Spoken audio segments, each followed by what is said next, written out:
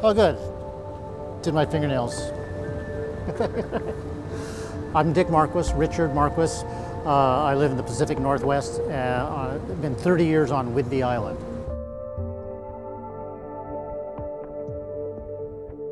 It's been like 46 years blowing glass, and I have a fairly short span of attention, so I keep changing what I'm doing. And over that period of time, I've probably made, a couple thousand objects, and they don't often relate to each other.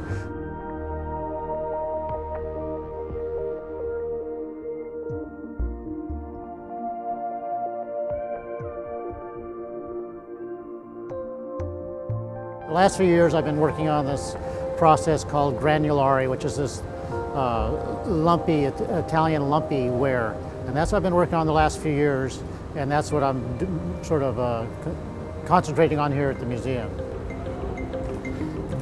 And here we go. Rolling up the marine around that glass tube.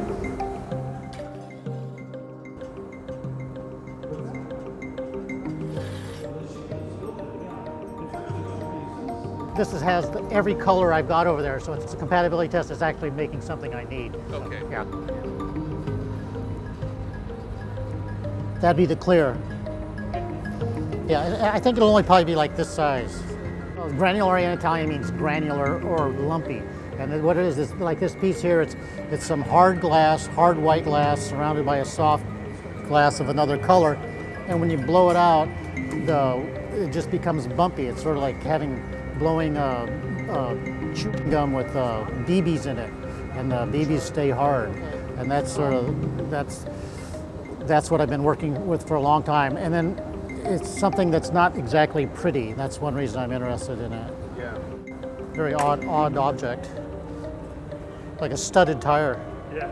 All my whole life I've collected things, and I've never had enough money to collect really nice things. So I sort of have this collection of beat up objects that I like to arrange and play with.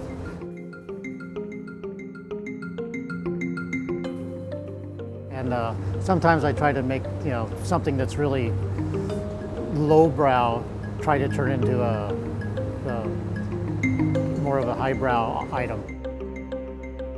It's hard to tell by some of the shapes I make that I actually know a lot about classic forms, because I've been there and done that, and now I'm interested in doing these more like primitive shapes, primitive forms.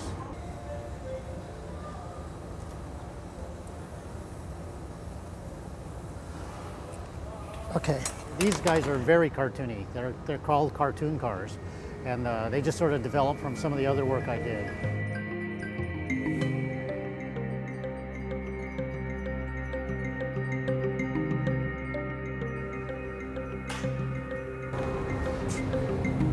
And here we go.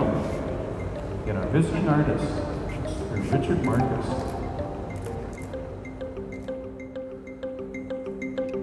I don't want to make anything here that I can't make myself. So I'm sort of limiting the scale I'm working at, and I'm just trying to streamline a couple of processes I've been working on and experiment with a couple other shapes I'm interested in. And I've only made one of these things before putting it together hot. And so, and it was really hard to do, so I'm trying to streamline that process and see if we get 2 or 3 good ones. That's the most important thing. Then I'm making some other shapes that I'm interested in working with later. I won't finish anything here at the museum. It'll all be taken back to my shop, and I'll add things to it, and I'll knock back the shiny glass and make it duller, and just sort of, I'm not sure what I'll do with it. Hot torch it, or? No, let's just sort of see what happens.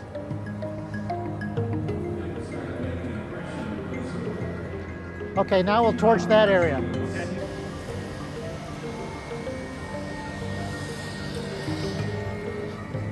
Good.